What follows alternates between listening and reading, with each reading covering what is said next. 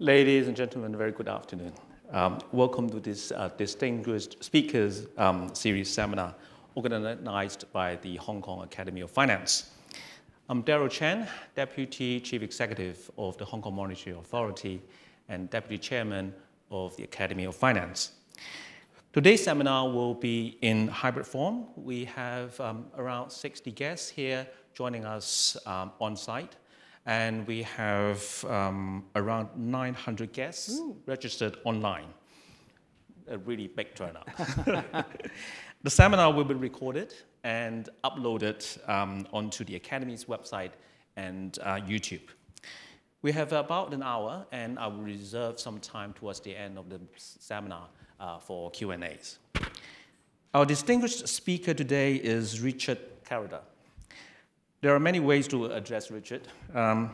Former Assistant Secretary for Treasury, U.S. Treasury, former Vice Chairman of the Federal Reserve, Professor at Columbia University, and Dr. Clarida as PIMCO's Global Economic Advisor. So this is your second tour back to PIMCO, right? Exactly. Very interesting and distinguished career indeed. Dr. Clarida is also an old friend. For 6 years, between 2012 and 2018, he served on the Council of Advisor of the Hong Kong Institute for Monetary Research, which has now become part of the Academy of Finance. Richard, a very warm welcome back to Hong Kong. It's our great pleasure to have you with us today. Thank you so much. Well, thank you.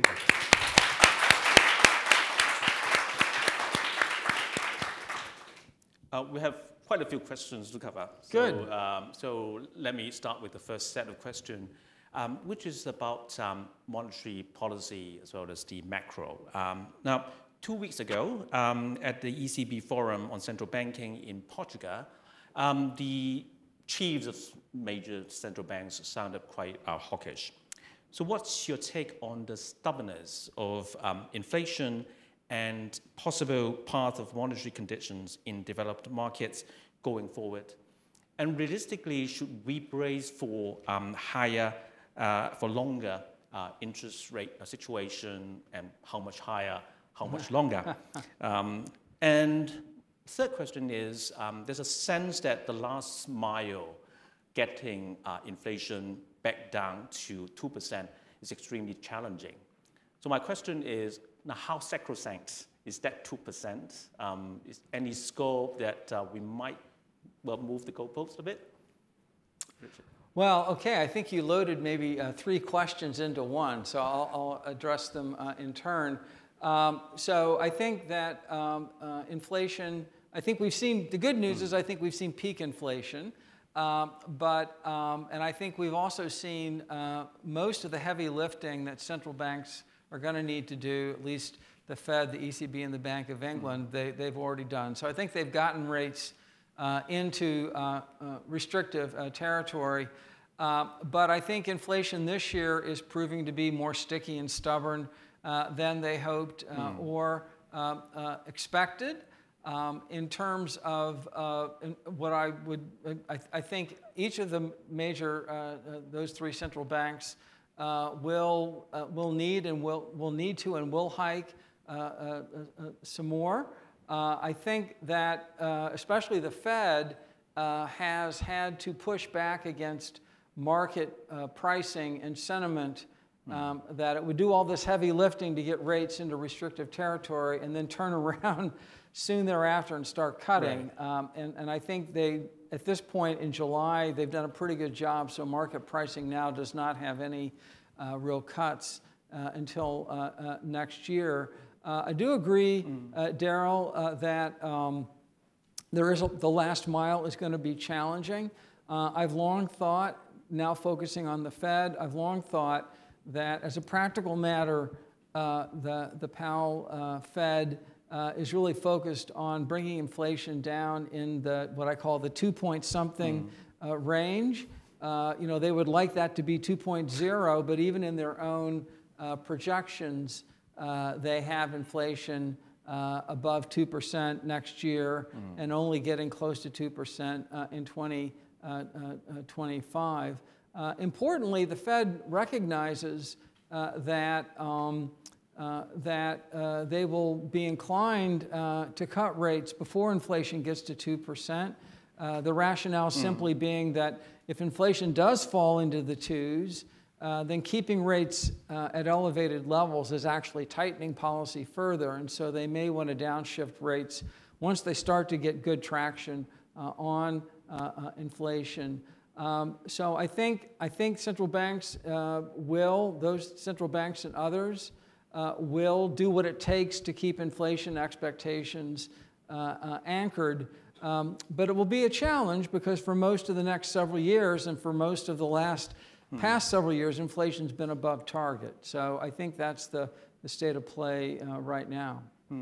There's also mention of average of 2%. Does it mean that actually they're going to tolerate, well, actually the inflation being above the 2% for a sustained period? What's your take on that? Well, I was part of the Fed on the committee when we did refine our framework in August of 2020, and we said that we would like for inflation to average 2% over time.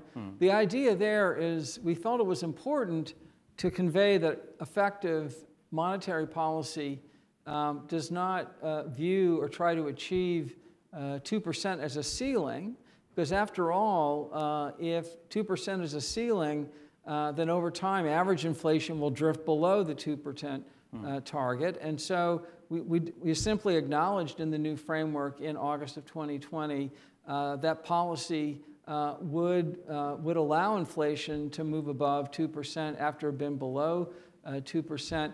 It's important to note, however, and indeed I gave a speech in August of 2021 at the Peterson Institute in which I made it clear that even by that time, in August of 2021, it was clear that inflation had averaged and would average more than 2%. So I think the overshoot in inflation we've seen in the U.S. and in most other countries is really less to do with the particular framework that the central banks pursued, and much more to do with the nature of the significant shocks that have hit the global economy. You know, we had the initial pandemic, which was a public health catastrophe. We had an economic collapse, which thankfully did not turn into a financial crisis, but we had a collapse in economic activity as we shut down big parts of the global economy. There was a reopening shock.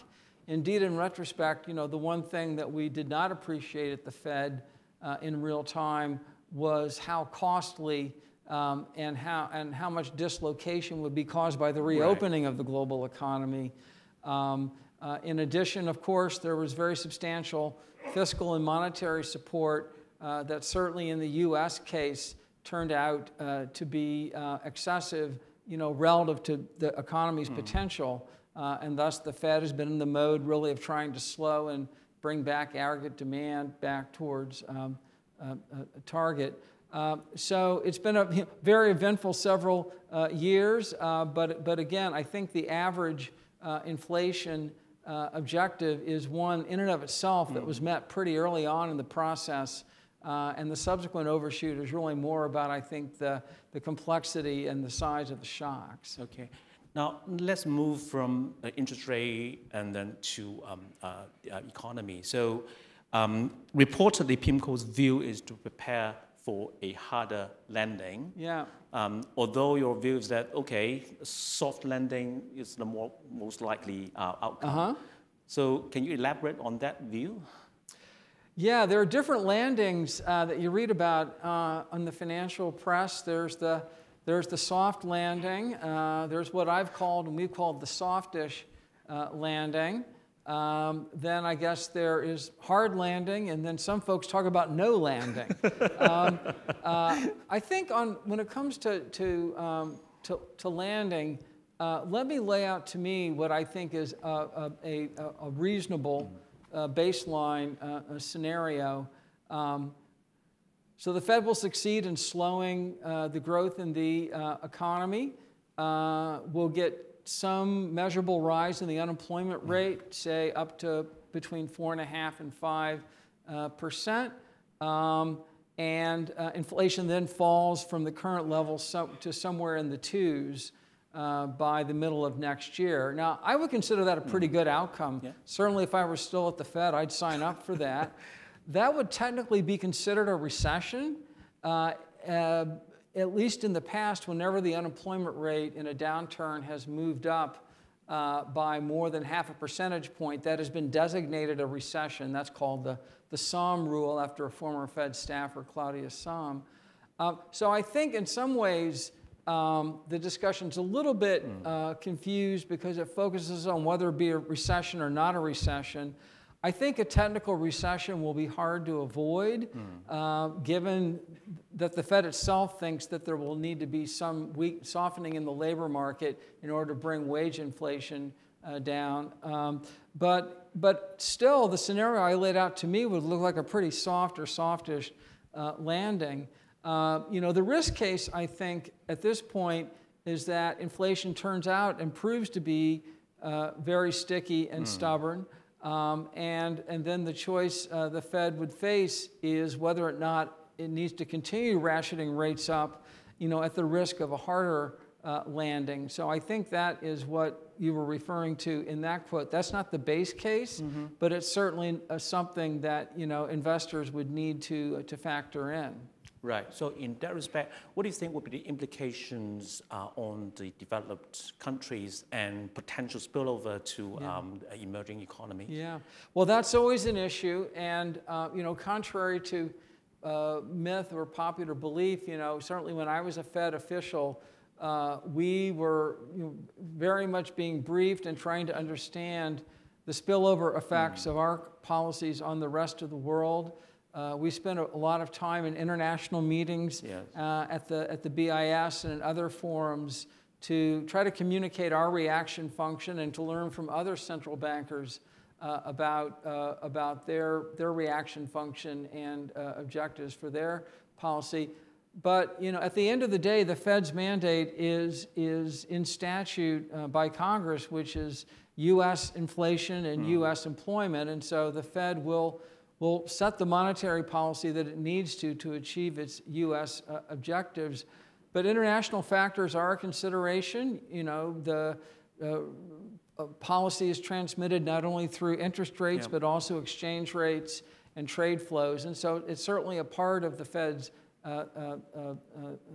thinking.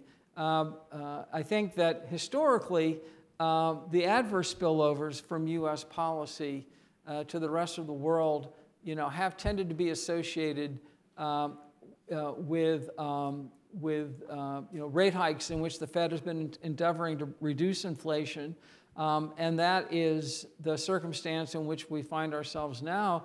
What's been, Daryl, what's been pleasantly surprising to me is, at least thus far, how well many emerging or emerged economies have navigated this cycle, in some cases being early and ahead of the curve on hiking rates. And so I think the picture now is a pretty constructive one. Again, all of the economies are navigating the shutdown, the reopening, and the complexities of the post-COVID economy. Yeah, I think part of that also has to do with the sort of reforms, the lessons they learned from previous crises, and then the buffer they try to build over time so that they get them better prepared in case of such a crisis. But in a sense, I think the sort of a US dollar facility that the Fed actually put in place. The swap facilities? And I think that helped in actually calming the markets. That was an innovation introduced by the Bernanke Fed, and it certainly, and of course there are a set of standing facilities in place, and then in 2020 we expanded the access to facilities to a broader number of countries, also the FEMA repo facility.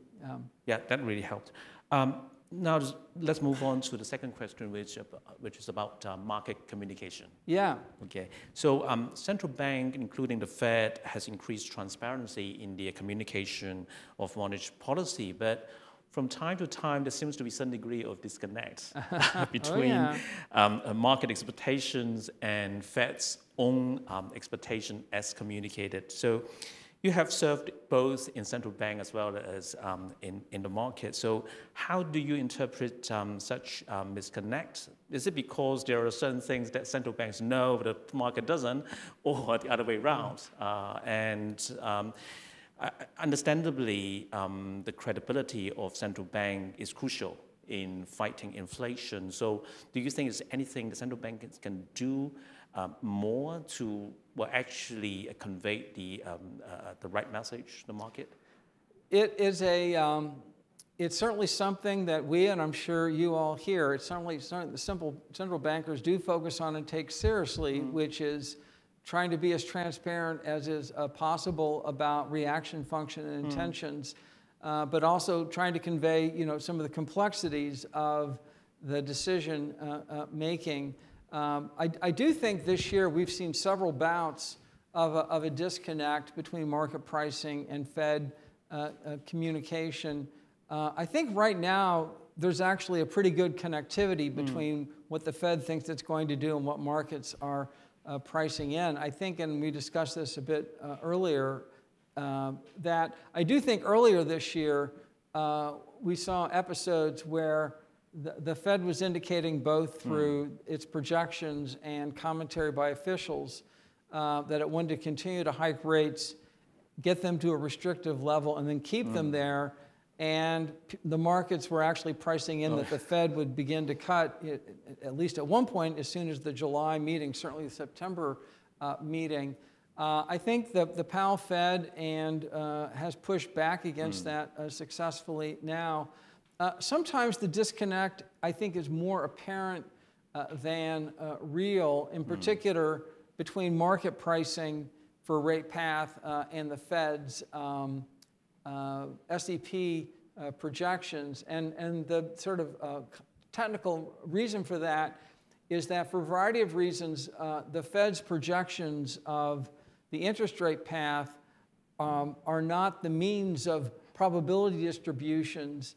They're individual modal outcomes that are then aggregated via a median. And so you have, at full strength, you'll have 19 people at an FOMC meeting, and each of them will submit a projection not only for economic growth and inflation, but will also submit a projection for the path for rates.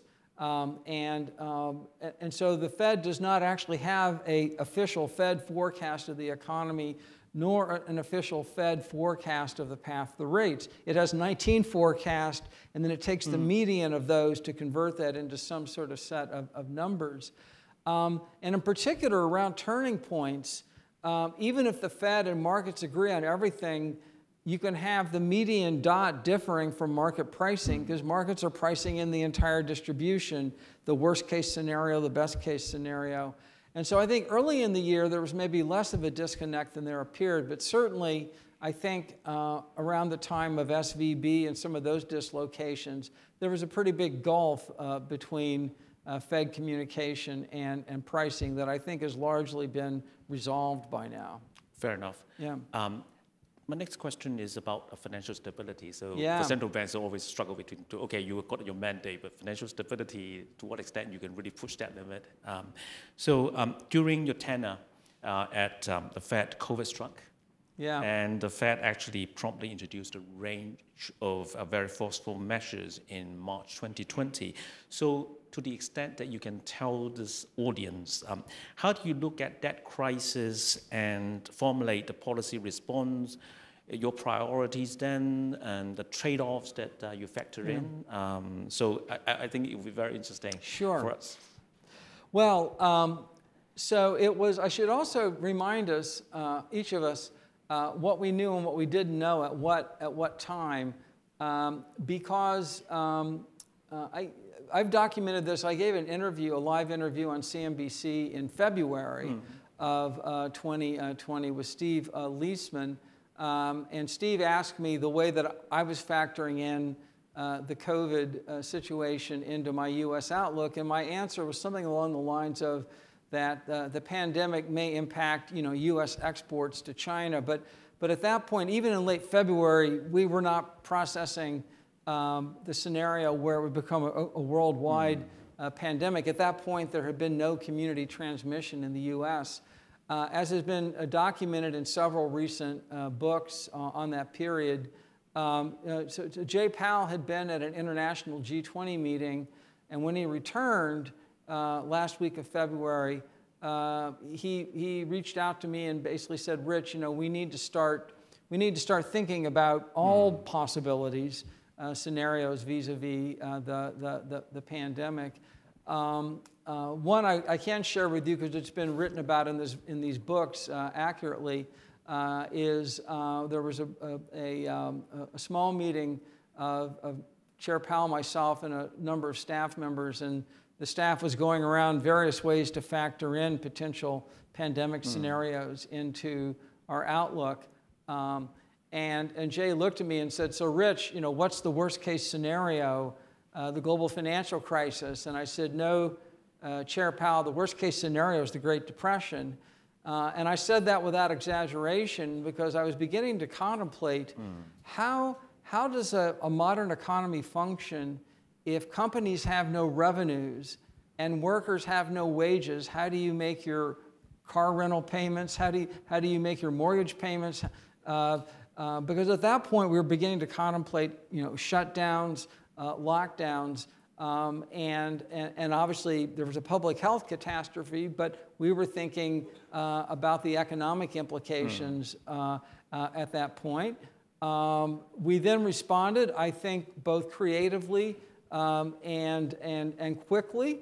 I think implicitly, although we never discussed it out loud, I think implicitly we recognized that this was not going to play out over 6 or 12 or 18 months like the GFC did, the crisis thing. I think we knew that we only had a limited amount of time, maybe weeks, to get it right in terms of the policy response. So under Jay Powell's leadership, we very quickly, by the 15th of March, went all in. We cut rates to 0. We announced an unlimited QE program. We then, the week of March 16th, reintroduced programs that the Bernanke Fed had developed to support liquidity in the commercial paper and the money market mutual funds. The Treasury market was dysfunctional. Indeed, probably the most daunting period to me, I think, was Tuesday, March 16th, when we were buying large volumes of Treasuries and interest rates kept going up. And I remember thinking to myself, I sort of feel like a pilot in an airplane in a storm in which the instruments aren't working and I'm trying to land the plane and it's running low on fuel. Because all the things you think you should do to support the economy, cut rates to 0 and buy bond yields were going up. It was a very, very challenging period. And then finally, on March 23rd, we announced something. We really did, if you will, break the glass, given the nature of the pandemic circumstances. We announced programs that the staff had developed really within a week to directly support the corporate bond market and the municipal bond market. The programs were designed to be backstops. The Fed never wanted to be the lender of first resort. We wanted to be the lender of last resort. But we wanted to be a backstop in case capital markets cease to function.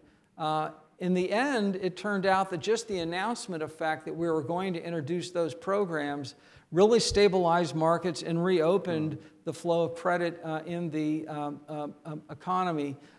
So I look at that period with great pride. I think it was Fed at its best, and I think it will hold up and does hold up very well over the test of time. I think you should be very proud of yourself being part of it, this whole operation. Now, picking on your point about first resort, last resort. So my question is more at which point the regulators or the central bank should come in. So in times of crisis, swift and forceful policy reactions on the part of central banks are often needed to calm the market.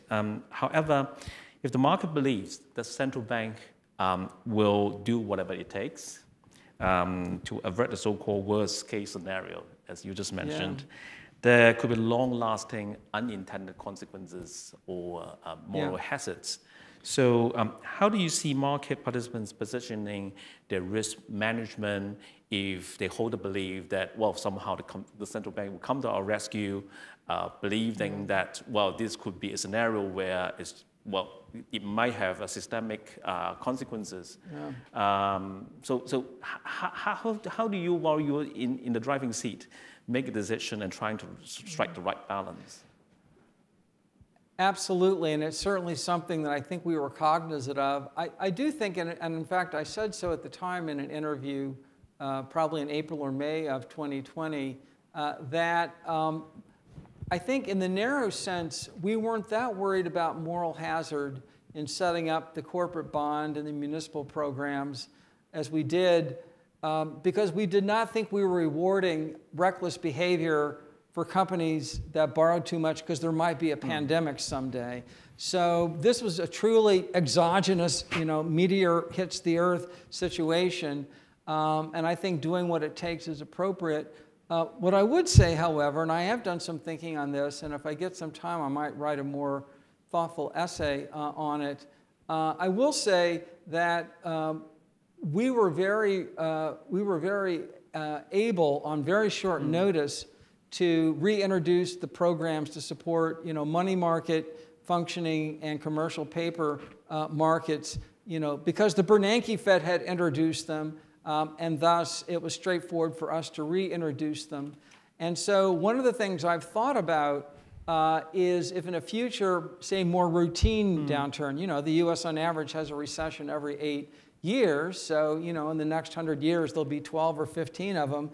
And so I have done a little thinking about the issue of, will a future Fed in a routine recession, unemployment rate rises by a couple of points and GDP growth is negative for 3 quarters, will a future Fed say, the Powell Fed back in 2020 backstopped the corporate bond market, and backstopped the municipal bond market, and it actually started a program for Main Street lending, we should do that too. I think that would be a mistake. I think we set these programs up. They had an expiration date. Indeed, the programs were wound down. Really, we began to wind them down by the end of 2020. We also, I should say, a more technical issue, but it's actually quite important. The Fed interprets its mandate with regards to interventions in the financial system, especially for non-banks, in a pretty constrained way.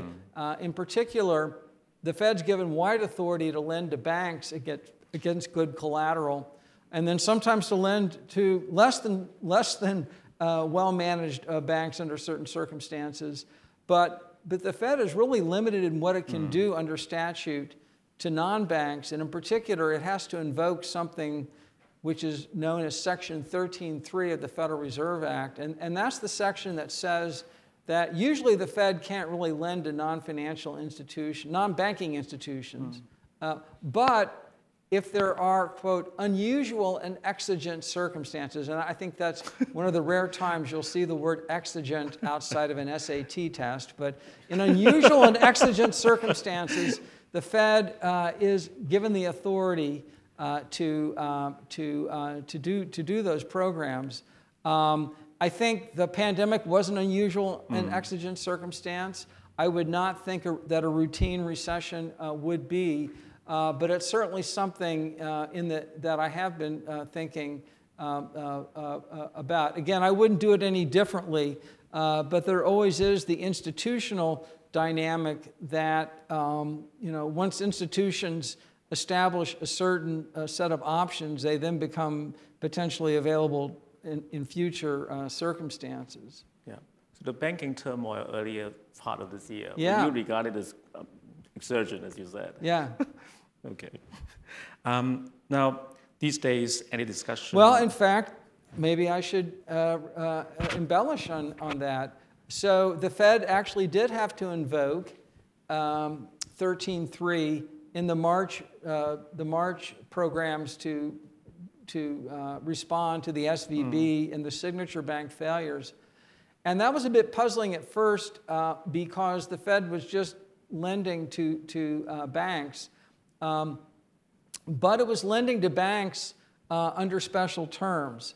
First of all, a regular discount window loan by the Fed to a bank is against pre-pledged collateral with a haircut for a limited term. And the program the Fed set up in March is to lend against collateral at par value, not against market value with a haircut, and for a term of 1 year.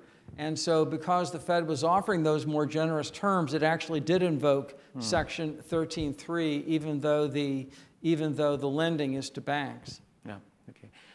Let's shift our gear a bit. Geopolitics. Yeah. Or geo-economic fragmentation, however you call it.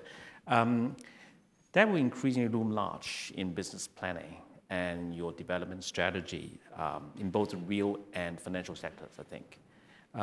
So how do you see these changing the global trade and inflation dynamics going forward? And from PIMCO's perspective, so you have global operations. So internally, how do you perceive and manage those risks, and how do you advise your client in dealing with these risks? Certainly, I think one thing that, Daryl, it's important to, or I always try to remind myself, is ex ante, there's always an element of geopolitical risk somewhere. Political scientists and social scientists have developed indexes of geopolitical risk, and they're never zero ex ante. There was this one in my youth, and I'm dating myself now, but there was this clock, and as it got closer to midnight, we were closer to nuclear exchange with Russia. Right. And of course, that never happened ex post, but ex ante, there was always that. So there's always some element of geopolitical risk. And just getting to from the PIMCO perspective, broadly, when we're thinking about investing, over numbers of years for our clients, we can't afford to say we're only going to invest when there's geopolitical risk. So there's always an element there. You try to factor it in terms of having portfolios that are robust to different scenarios. Moving it into the present, as you mentioned, I think there are a couple of things now that were going to be very relevant to both policymakers and investors and others in the next 5 years and beyond. One is this whole potential remapping and rethinking of global supply chains, whether or not it takes the form of friendshoring or onshoring, whether or not it takes the form of de-risking, or some say we don't believe decoupling is particularly relevant. A lot of governments, including now the U.S. government, is providing direct fiscal incentives for elements of that. It also, in some ways, is also related but distinct from financing the green transition as well.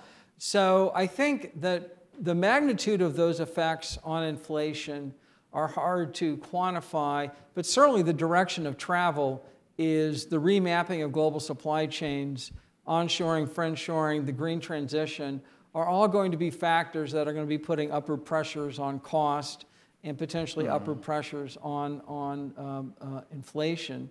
Our baseline view is that central banks will do what it takes to keep inflation expectations anchored. But there is no doubt that the consequences of those geopolitical risks are on net going to be putting upward pressure on inflation. Which means it will be making the job of the central bank even harder, right? Yeah. In terms of containing inflation. Yeah. And maybe I can give you one thing I can concretely say, because it's looking backward instead of looking forward. And indeed, one of the first conversations I had with Jay Powell once I returned to the Fed was about the reality in the U.S. inflation data during that great moderation period from the early 1990s until 2020. Is during that period, the U.S. was trying to achieve an inflation rate of 2%, the Fed was, and it had a good track record. In fact, if anything, inflation was a little bit below 2% during a number of those years. if you actually look at U.S. inflation data during that period when inflation was around 2%, what was really going on behind the scenes was that services inflation was 3% or higher, and goods inflation was actually deflation.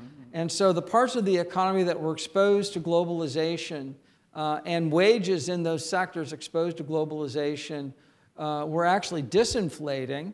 And that was offsetting service sector inflation that was above 2. And so one of the challenges the Powell Fed, and I think other central banks have faced, has been that what was keeping inflation lower and keeping it around the 2% targets was the fact that goods were actually deflating because of the efficiency of global supply chains and the globalization of at least trade in goods. And so, to the extent the post-pandemic world with redrawn supply chains and the like produces a different set of forces, that's going to make central banks' jobs harder going forward. It doesn't mean they can't hit their targets. It just means they'll have to do more work to do so. Okay, not a bad thing then to have left the Fed, right? Okay, my next question is on generative AI, because I think it's a subject that people feel very interested in. And it's thought that this has great potential to really revolutionize finance, if not the future of mankind. So my question is, how would generative AI bring changes to the world of finance, business model, or internal governance, or even risk management? Well, I think the honest and brief answer is probably too soon to tell, but certainly, I and PIMCO is in the camp that thinks it's potentially a very big deal. I think the honest answer, though, Daryl, is that historically revolutionary technologies take a while to be broadly and widely adopted. There's good reason to believe that large language model AI may have a much more rapid adoption curve, simply because a lot of the infrastructure to adapt it is already there. Essentially, it's disseminated via broadband internet on a set of servers in the cloud that are already there. So it's not like if you had a factory that was run off steam engines, you had to completely redesign it when you put in electrical motors or whatever. So it could be very quick adoption. I think what makes it both interesting and difficult right now to forecast is that even if you are in the camp that's a believer that it's going to revolutionize commerce and the economy, it's not clear what direction it's going to have. For example, on interest rates, there are those who argue that large language models are going to be very, very disinflationary in that they are going to lower the cost of a lot of service and human capital intensive activity. On the other hand, there are other folks, and sometimes the same folks, who argue that large language models are going to rapidly boost productivity growth. So, more rapid growth will tend to push up bond yields. More significant disinflation will tend to push down yields. And so I think it could be a very big deal, but it's not obvious, at least over the next 5 to 10 years, in what direction it goes. I guess near term, the one thing that is obvious is that, if you are a company that has a demonstrated expertise in AI and large language models, your stock is going to do very well in the stock market. So I think the equity implications may be pretty clear for certain companies, which I won't mention by name, but we all know who some of them are. So yeah, but anything that you think many of the financial institutions here should get themselves prepared? I mean, this is going to be a wave of a revolution. And at PIMCO, we have an internal group that has been really since I returned in October, and probably before then, is focused on that and ways it can improve our functioning. Yeah. Okay, good. It's such an exciting area. Yeah. You just have to watch out. My next question is on green and sustainable finance. I think this is a subject that every major financial institution cannot just ignore. Can you just share a bit what PIMCO is doing in that space, and what do you see as actually the sort of challenges that institutions like PIMCO would have to face in this particular space? Well, PIMCO has been very active in that, but with a real focus on being responsive to the request and the interest of our clients, and we do so in a number of ways. One, we have a number of our funds that we offer, of our mutual funds. We offer versions of those that meet the objectives of meeting certain criteria that clients favor. We've also actively participate in international groups on, sort of thinking about standardization of criteria for ranking and evaluating green investments. But the basic theme at PIMCO is to do so in a way that meets the desires and interests of our clients, and essentially partnering with them in investing in ways that make sense for them. Okay. So I noticed that we are sort of running out of time. So my last question, well, when I thought about this question, I was planning that I should perhaps put up a photo, play a small clip, but then I was advised that, okay, you better sort out your IP or intellectual property issue before you do it. So for many of the folks here, if you're interested, search the web for Time No Changes by Richard Clarida, which is an album you released back in 2016, right? Exactly. You wrote the songs, the lyrics, and the vocals yours, right? It's all me. Okay, okay. and no AI. So and no auto tune. Well, one syllable on one song I used auto tune, but everything else is me. Yeah. Right. Okay. What prompted you actually to release that album? Well, I grew up in a musical household. My father was a professional jazz musician and a music teacher, and so my brother and I, in like second grade, really didn't have a choice. We were going to be musicians, and then he was supportive enough that after we mastered clarinet and French horn, respectively, he let us, start a rock band in high school, and then in college, I did some singer-songwriter things, and I made a promise to myself that at some point I would actually record a proper album.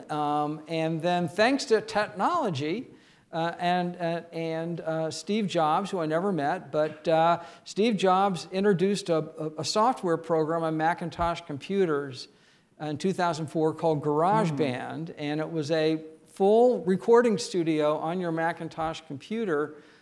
Pretty simple by today's standards, but it was essentially gave me the entree to start thinking about recording my own music. And I was also writing music through this time, so my hobby is to write songs. And so it was a labor of love. It has 10 songs, and it took 10 years, so about a year a song.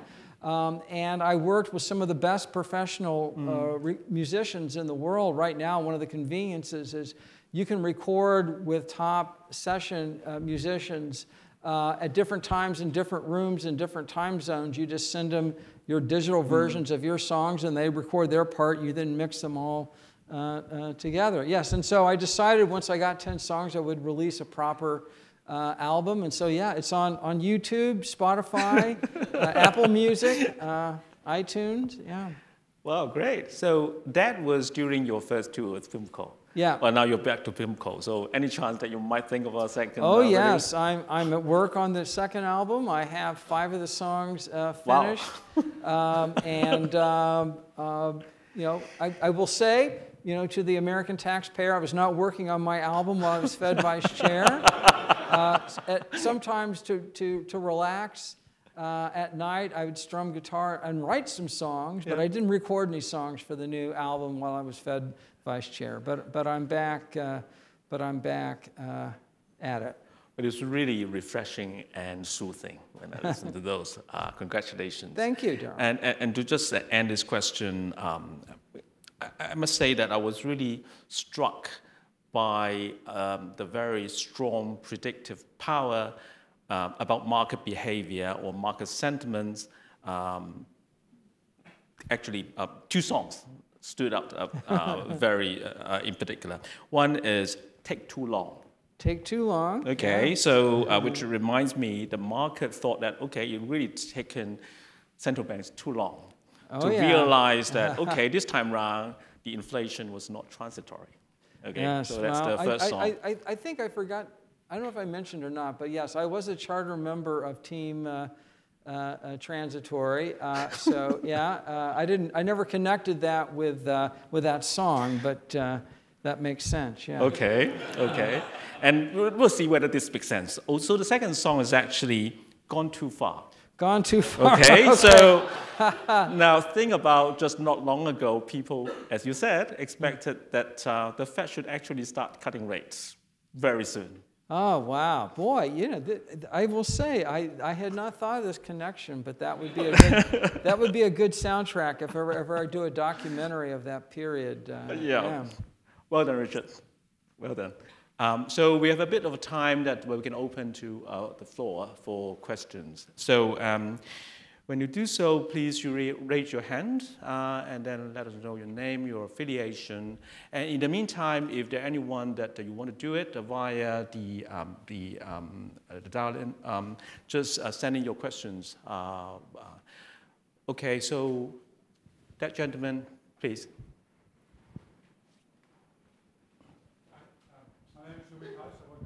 Global Ratings. Hi, Louis Kuijs, S&P Global Ratings. Hi. I had a question, Richard, about the start of your conversation about a possible change of the target that the Fed has for inflation. Some people say it's not such a problem to have 3% inflation. Other people worry about the implications for inflation expectations and volatility. So my question to you is, how likely do you think that the Fed will eventually end up changing its target, and what could be the implications if they were to do so?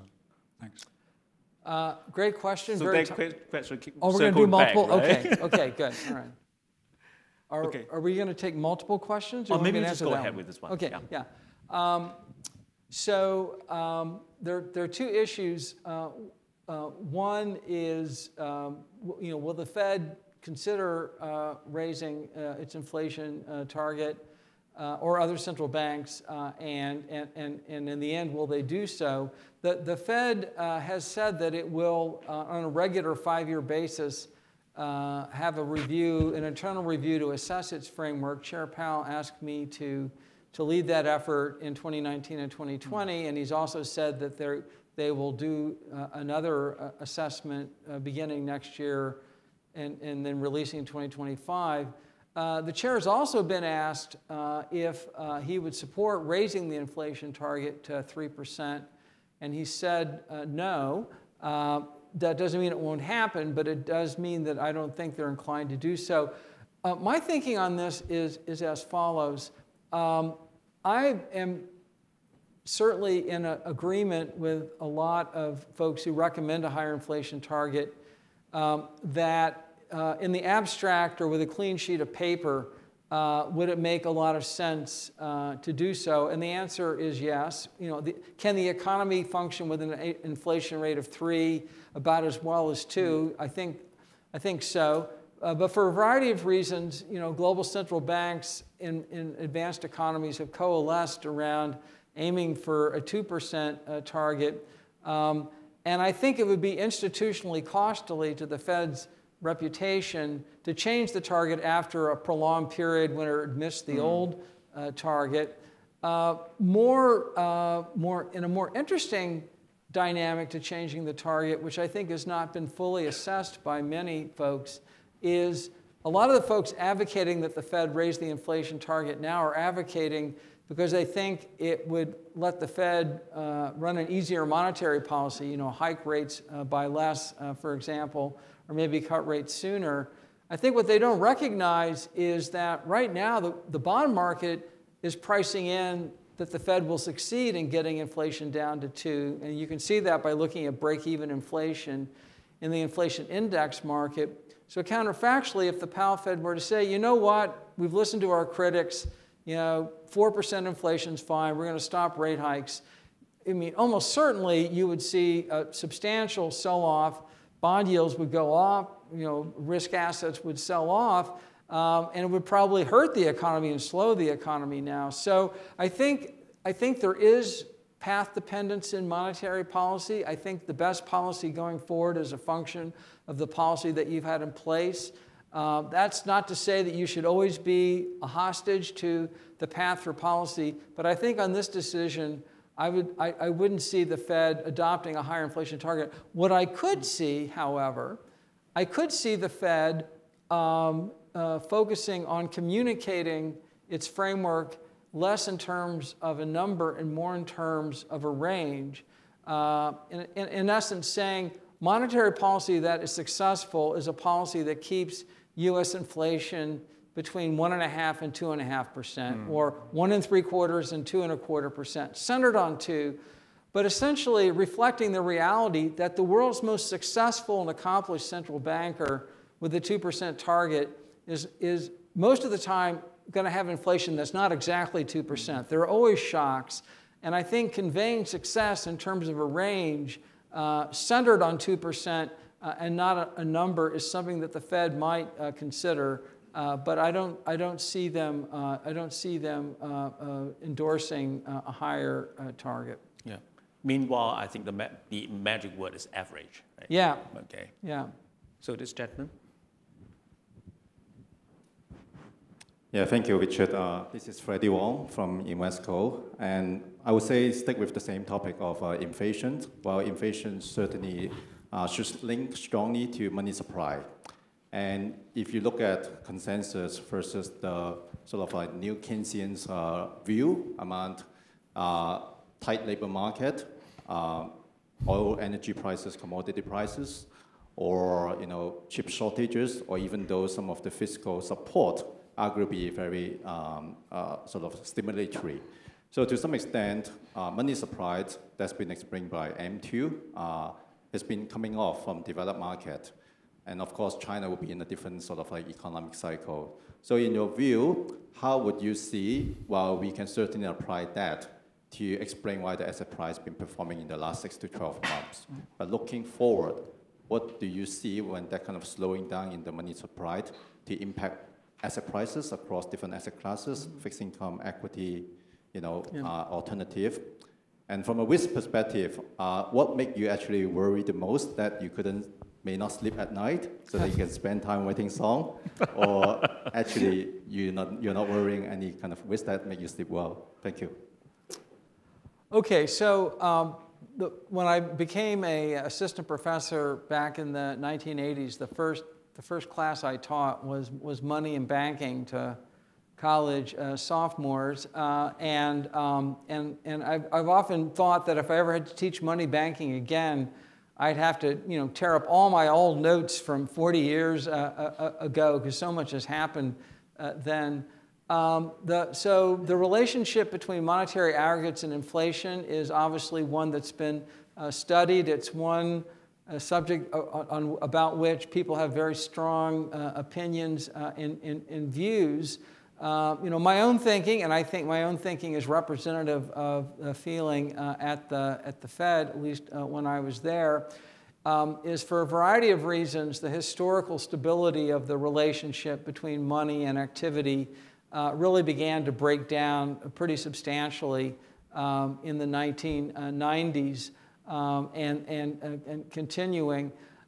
It is true that well, first of all, let's go back to the global financial crisis. We had a period when there's pretty rapid growth in different monetary aggregates that in the end did not produce a lot of inflation. It's also true in this cycle that we had a record increase in the M2 monetary aggregate, and then eventually we did get a lot more inflation than the Fed wanted, although again, not in a particularly stable relationship. Velocity actually declined a lot, was very volatile. The thought, what I've done both when I was at the Fed and since is consider the following thought experiment. Essentially, what we had in the US and to a lesser extent in other countries is we had a policy response which combined both a monetary piece and a fiscal piece. And in particular in the US, the fiscal piece took the form of basically sending out checks to people to support their incomes during what was a very, very challenging period. And at the time, I thought it was appropriate and said, certainly said so, in particular the CARES Act. So the government sent out a lot of checks, okay? And those checks were going to be received regardless of what the Fed did. Now, the Fed simultaneously did QE, and what that meant, so the government sent out the checks, and initially it paid for them by selling bonds, okay? So the net effect is bondholders have treasuries, and people get checks from the government. The Fed then stepped in through QE, and it bought a lot of those bonds and paid for them with bank reserves. And so the people, instead of who financed the checks by holding bonds, now hold checking accounts at banks, which essentially paid close to zero interest, as did the T-bills that the government was issuing at the time. And so it's very difficult to know how much of the support in the economy and the subsequent surge in inflation was due to the checks or due to the balance sheet. My own view is that it would be hard to see the economic recovery that we got had there been no checks sent out, but the Fed just bought a lot of existing debt. I guess you can write down models where you would have gotten that response, but I think a much more plausible response is that we got a very robust and inflationary recovery because we sent out a lot of checks. Much more the number of checks that were sent out than the way they were financed. The important point is that QE, the modern form of QE, in which central banks like the Fed pay market rates of interest on bank reserves, QE is not printing money like we used to teach when I did money in banking decades ago. It is essentially printing a T-bill substitute. So QE does not reduce the stock of government debt. It just changes the maturity composition from fixed to floating. Now, it is true we had a lot of checks sent out. We had a big expansion of the balance sheet. And so if you have a strong view that it's balance sheet versus checks, the data itself is not going to change your mind. But that's certainly where I come down on this. But certainly, ex post in the US, the amount of accommodation in the system, both through the Fed's QE and low rates and through the fiscal expansion, relative to post-pandemic aggregate supply was excessive, and that together generated the inflation that we've seen. Okay, thank you. Now, talking about balance sheet, actually, maybe I would just reserve one question for people sending the question online. Yeah. Okay, now this question reads, why does the Fed require regulated entities to mark their portfolios to market, but the Fed doesn't apply the same principle to its own balance sheet? And does it matter that the Fed has highly negative equity under this scenario? Okay. Well, the Fed does report the unrealized losses on its security portfolio. It doesn't pass them through to the calculation of Fed equity unless the securities are sold before maturity. The consequence of the Fed having a portfolio now that has a lower income stream than the payments on reserves is that the Fed now does not have positive remittances that go back to the Treasury. The way the Fed accounts for this is that it creates a deferred asset which recognizes that in the future, when the Fed is again profitable so that coupon income exceeds payments on reserves, that the Fed will withhold remittances to the Treasury until that capital is restored. Why the Fed does that, that's the way the Fed does account for it. It has no implications directly for monetary policy, but it does have implications for the remittances that the Treasury receives from the Fed. And as folks can learn, if you look at the data, QE ex post was very profitable for the Treasury from 2008 until 2020. I think the total remittances from the Fed to the Treasury were in the range of $1 trillion over those years. So any calculation of, if you will, profit and loss has to be looked at across the entire experience. That said, I don't think we want to see another QE, right? We maybe have time for one last question. I see that lady. Yeah, please. Thank you. Thank you, Richard. Carmen from RGA. So coming from the life insurance industry, low interest rate environment is a significant headwind to us. Yeah. And interest rate it's rising, rapidly recently, with the 30-year US dollar Treasury now standing at 4%. What is your advice to the leadership in the life insurance industry, and what is your outlook of the long-term US dollar interest, long-term US interest rate in the medium term? Thank you. Sure. So the PIMCO view developed at our forum in May, which we've written up on an essay on PIMCO.com, is that, again, now focusing on U.S. rates, we do think that neutral Fed policy rate, so the federal funds rate the Fed would set when inflation's back to target. We agree with the Fed right now that neutral rate is more or less in the range that it was before the pandemic, say 2.5% to 3%. However, we do think the post-pandemic rate world is going to be different from the pre-pandemic rate world, because we think we're in a world of steeper Treasury yield curves with a positive term premium that Treasury investors can earn. And in addition, we do think at the margin that we'll see less QE from central banks going forward than we have in the past. And so because there's a lot more sovereign debt investors need to hold, and because we think at the margin there'll be somewhat less QE, we do think we'll be in a world in which policy rates are more or less back to pre-pandemic levels, but yield curves are steeper. So I would assume that from the insurance perspective, that would be a good thing, but that would be up to you to manage that risk. But that's where we think we may be headed in the next 3 to 5 years. Okay. Well, thank you so much, Richard. Well, this has been great. Thank you so much. Thank you for having me. Yeah. So we really run out of time, and thank you again very much for your very insightful sharing.